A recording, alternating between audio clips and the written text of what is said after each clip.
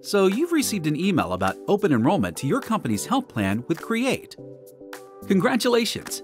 Enrollment is easy and can be done in just a few steps, and we will provide you with everything you need before beginning enrollment. The first thing to do is to follow the link in your enrollment email to mycreatehealth.com. There you can get started by creating your username and password. Once logged in, you will choose who you'd like to cover. You'll also see your very own Create wallet, which holds the maximum amount that your employer will contribute to the plan. If you have any questions during the process, contact the Create Member Service Team.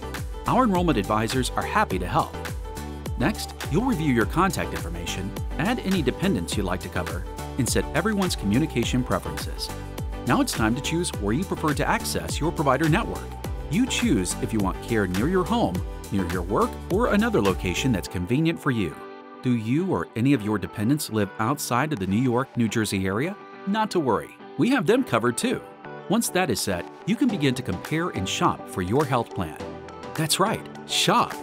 With Create, you select the health system that works best for you and your family. Your selections will form a side-by-side comparison of costs, coverage levels, and benefit details. Want to see if your current doctor is in-network? Wondering how many providers are nearby? No problem. Our interactive provider locator tool allows you to view each of Create's health systems to make shopping for your plan even easier. And you can filter the type of provider you are looking for. For example, by specialists.